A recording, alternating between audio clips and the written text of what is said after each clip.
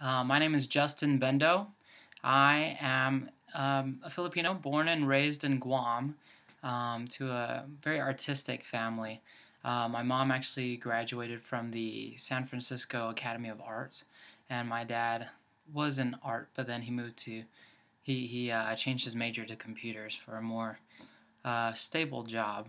And I'm the third of four children, and we were all pretty artsy.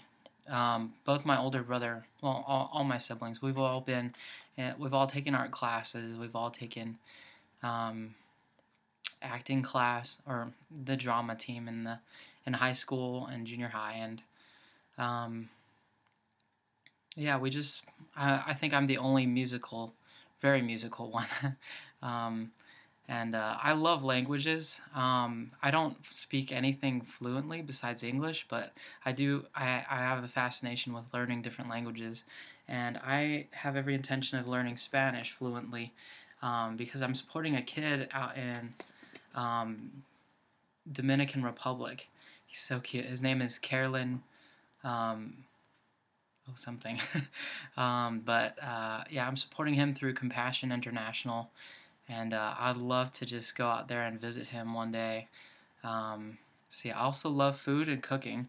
Um, I have over there, I'm not going to show you, it's a mess, but I have like sweet potatoes and lentils and all sorts of stuff and rice. I just love to cook, and um, that spawned from love of eating, but besides that, I love acting, but I've never really considered myself to actually pursue that as a career until recently. I thought I was majoring in music education, and that's what I wanted to do. And then the Lord kind of changed courses on me. Well, that's another story. I'll have to tell you my testimony another time. But yeah, over the course of this last year, I was taking voice lessons, and I really enjoyed just performing. And I decided that I wanted to do that instead. So I'm doing that at Lancaster Bible College. Oh, and I did say that my family's artsy.